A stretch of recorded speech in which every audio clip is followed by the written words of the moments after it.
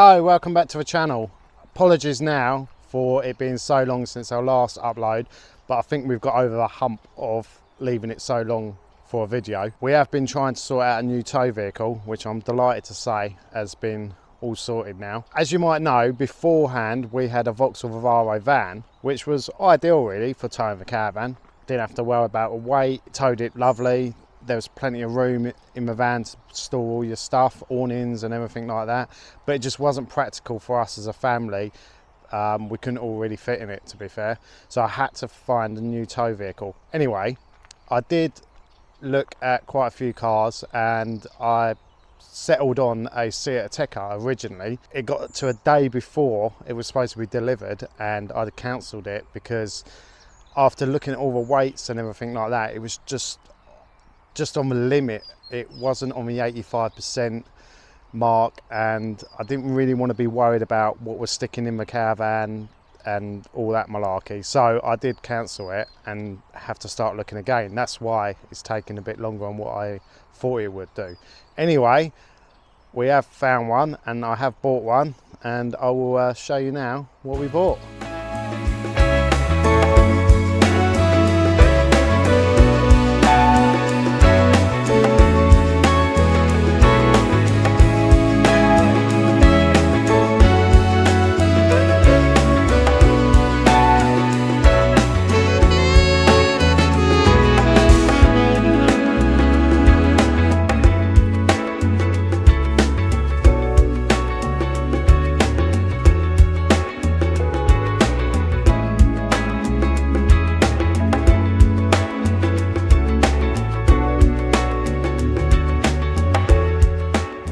Went with a Ford Kuga, and I know people do tow with these cars quite a bit and they are quite popular. I've never personally had a Ford Kuga before, but I thought I'd test drive it. It was a lovely car and I thought, yeah, this is a one. So what is it? It's a 2021. It's an ST-line and it's a 2-litre diesel. It's a mid-hybrid. It's got like a 48-volt motor in there. I don't really know how it works, to be fair. You can't control the little motor. It just kicks in and out as it wants to, so you just leave it to do its thing really. But I'll quickly show you inside, show you what you get. It is a manual as well. I would have preferred an auto, but they are more expensive and I did have a budget. I didn't bother going for an auto. So let's take a little look around the car. I did manage to get one with a reversing camera, which I think will come in very handy. Now, I have had the tow bar fitted and I'm so pleased with it. You can't even see anywhere where it is. They didn't have to cut the bumper or anything, so I will leave a link in the description of where I got it done, and I would highly recommend them as a tow bar fitting company. They are national, I believe. It does have, you can swipe your foot underneath and it does open. Excuse all the stuff in the boot because I have got other jobs that I'm doing while I'm here. I will probably do that in a separate video because I don't want this one too long. So yeah, loads of boot space. The problem is under here you can't really put anything under there because that's where the little, I think it's a battery for the motor is, and then you've also got a button here and it does close down by itself. Now moving on into the back, it's got like a suede kind of feel. I can't remember what they call this, with leather on the outside and stitching. These seats do move as well, so you can come under here and you do get more boot space, but obviously you also don't have much leg room. But these can move if I can try and do it with a camera, these can move back as well, so you can tilt them back and have it lie back a little bit just by that button there.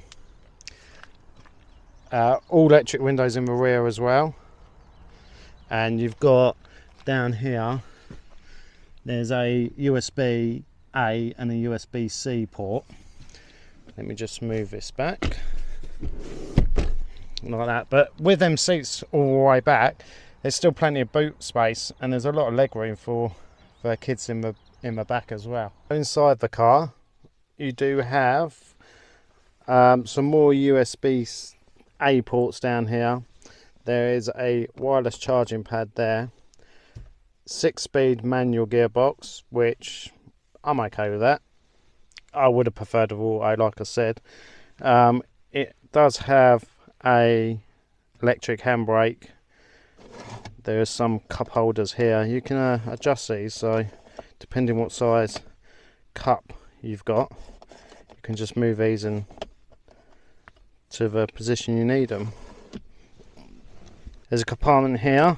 It's got like a little tray that pulls out. You can put some stuff in there. It's quite deep down there. It's not, I don't believe it's a cool box or anything like that. It's just some extra storage. Oh, like that. All the seats are the same. They're not heated, but they're like suede with a leather and a red stitching. You do have a fairly big glove box as well. You got all your climate controls, and what I do love about the Fords is the heated front screen, especially this morning when it was really cold. That worked a dream, that did. And let's switch it on. So it does have a digital dash here, and it tells you can flick through different trip computer, and it's got eco behaviour, tyre pressure monitor. I think those front ones are a bit high, or those rear ones are a bit, they need looking at. I think I'm gonna have to. And it does take AdBlue as well, so it does tell you how much AdBlue that's left.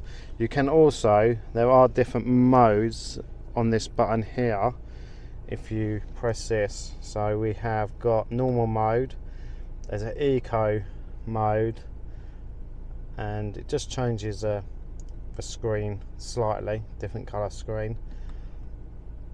We have a sports mode as well, and I think that's just a black background with red dials, if you can see that. There is a slippery mode for snow probably, and ice.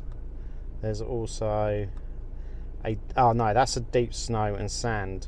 That does turn the traction control off though. I did notice on the side there. And then I think we're back to normal mode. Then over here, this is your entertainment screen. It's got DAB digital radio, you can connect your phone to it. It's got Apple CarPlay or Android CarPlay. It's got navigation, and there's loads of settings in here that you can change.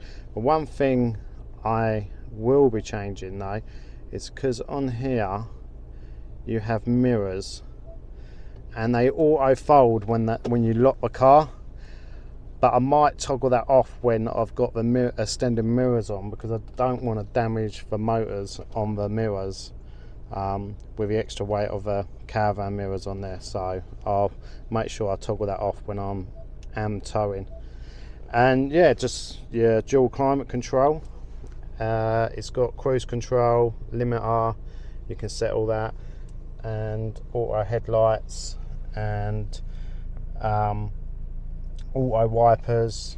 So yeah, that's about it really. It's got like a, you can put your sunglasses in there, black roof lining with lights to the rear as well. So it's keyless as well, start stop button there. And then if we get out of the car, it also is keyless for when you want to lock the car as well. You can just tap it and then it locks, and then the same as when you go to unlock it as well, you can just grab a handle and it unlocks as well. Carpets are dirty already, look at that. There you have it, that is our new tow car. Really pleased with it, lovely car, and I just hope, I haven't towed the Caravan with it yet obviously because I need to get the tyres done, but I'm hoping that it's going to do the job and it's going to be a nice vehicle to tow with.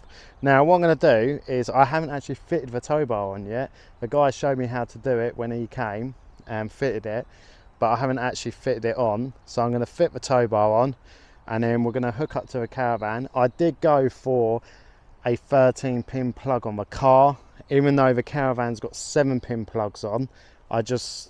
If we change the Caravan in the next few years or whatever, if we do like the Caravaning, then, which I'm sure we will do, then I don't want to be messing around with changing the wiring on the car. Now we're going to fit the tow bar to the car.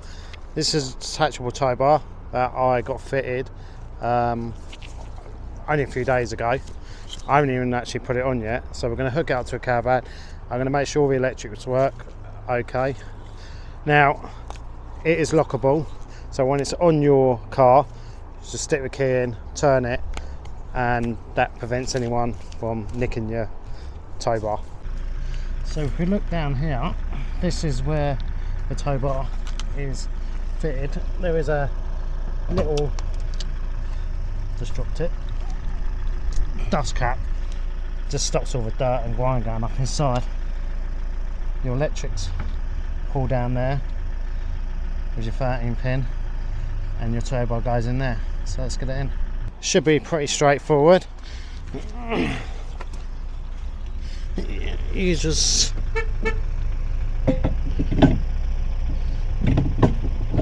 stick it in like that. There you go, bang, straight away. And what we are looking for, I'll just move the camera around. That little green light there. You don't have to lock it with a key. It's still secure like that, but I would advise locking it just in case someone does run off with it. So what we're going to do now is we're going to hook up to the car, test the electrics and make sure it all works fine. It's a reversing camera, but I don't know if hopefully the camera can pick it up. The tow bar is there and there is a black line. That's it, dead in the middle of a tow bar. So when you go back, you can just line it straight up. Hopefully.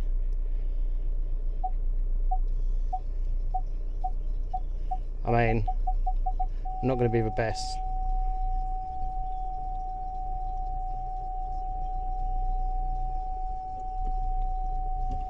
Like that. Let's get outside and check it out. Yeah, that's pretty spot on. Like I said, I never knew that had that feature at all. I'm really happy about that. Let's get it connected up to the car and get the electrics on.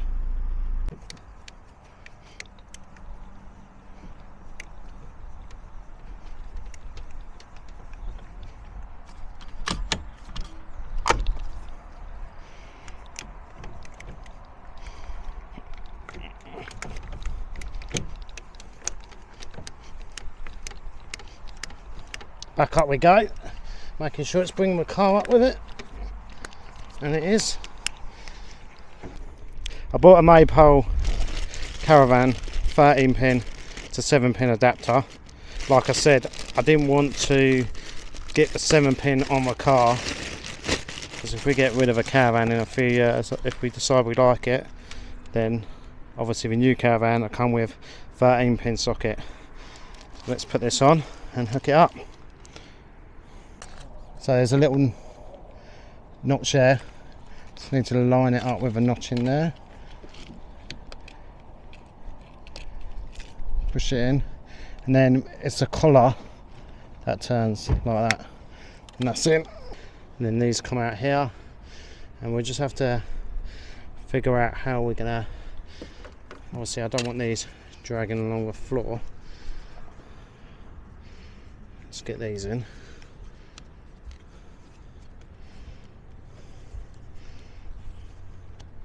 And they do clamp down there. You've got these here, so I might be inclined to somehow tie them up. I'll have to figure that out. There's also one here for a fridge lid. This will probably be able to wrap around a couple more times, but just for demonstration. Again, need to line the notch up.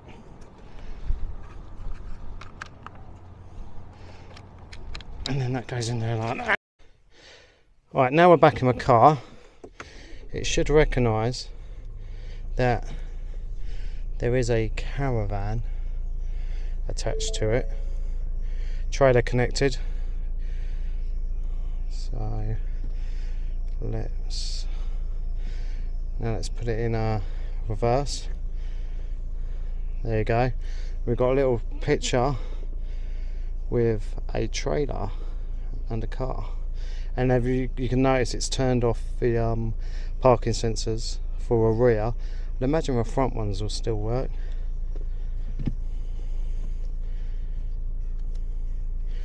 Let's turn the lights on. And hazard lights. Let's have a little walk around. So we have like that. There's no lights down the side.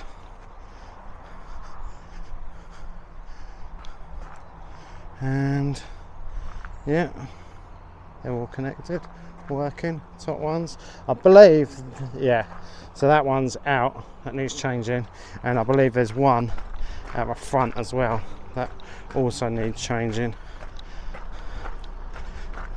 That one there, the other one works, but this one here is out. Yeah, I'm really happy with that. Look how dirty my car is already. That's it for this video. Hope you enjoyed it. Just thought I'd do a little video on our new tow car. The next video we're going to be doing is on the tyres. We do need to change the tyres on the Caravan because you're not going to believe how old they are. I will let you know in the next video. If you'd like to see that, don't forget to subscribe, like this video and drop a comment. We'll see you in the next one. Knowing your body feels so tired to get out of bed, you put your heart